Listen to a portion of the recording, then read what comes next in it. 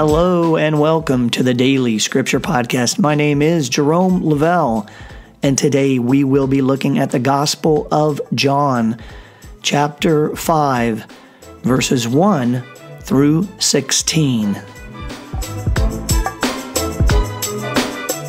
There was a feast of the Jews, and Jesus went up to Jerusalem. Now there is in Jerusalem at the sheep gate a pool called the Hebrew Bethesda, with 5 porticos. In these lay a large number of ill, blind, lame, and crippled. One man was there who had been ill for 38 years. When Jesus saw him lying there and knew that he had been ill for a long time, he said to him, "Do you want to be well?" The sick man answered him, "Sir, I have no one to put me into the pool when the water is stirred up. While I am on my way, someone else gets down there before me." Jesus said to him, "Rise, take up your mat, and walk." Immediately the man became well, took up his mat, and walked. Now that day was a Sabbath, so the Jews said to the man who was cured, "It is the Sabbath, and it is not lawful for you to carry your mat." He answered them, "The man who made me well told me, 'Take up your mat and walk.'" And they asked him, "Who is the man who told you, 'Take it up and walk'?" The man who was healed did not know who it was, for Jesus had slipped away, since there was a crowd there. After this, Jesus found him in the temple area and said to him, "Look, you are well. Do not sin any more, so that nothing worse may happen to you." The man went and told the Jews that Jesus was the one who made him well. Therefore the Jews began to persecute Jesus because he did this on a Sabbath.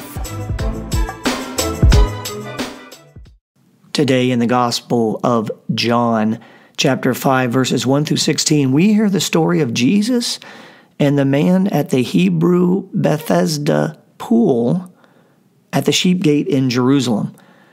The story is a simple one. There was a crippled man who could never find a spot at the pool when the water was stirred up. As a result, he missed out on the opportunity to access the pool at the right time and thus remain afflicted. As a problem solver, I would have asked several questions to this man. For instance, can you find out the schedule of when the pools are stirred up and devise a way to be there very early so as not to get closed out? Or would it be possible for you to arrange the stirring at a time when you can get there? Or what is it about the pools that make them sought after for this healing? Is there another way to get at this form of healing rather than the pools? Or maybe lastly, are there other better treatments, remedies, or options for you?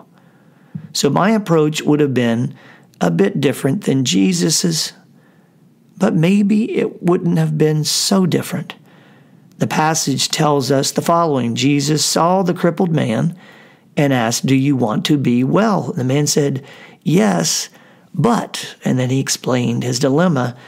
And then, considering the situation, Jesus healed him on the spot.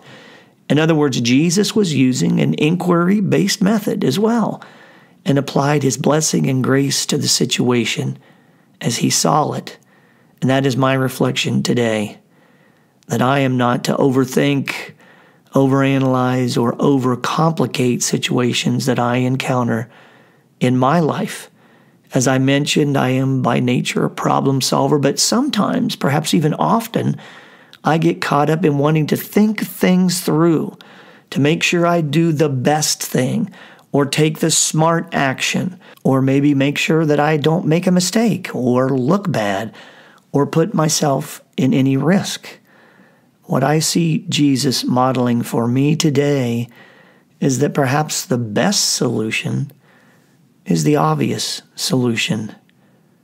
There's a crippled, dispirited man seeking healing, laying on the ground in front of me. I have the power to heal him, so I heal him.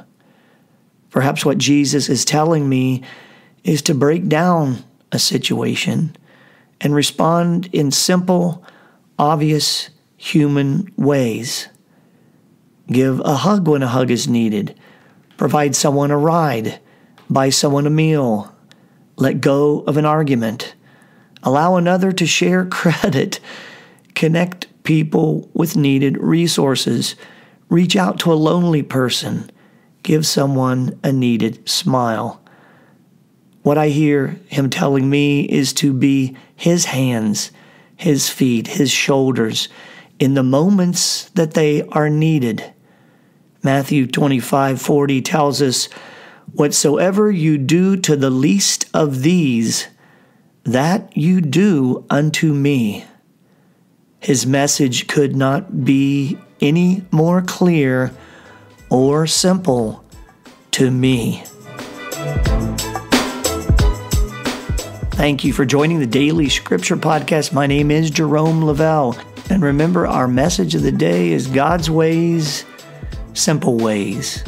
Until next time, be well and be blessed.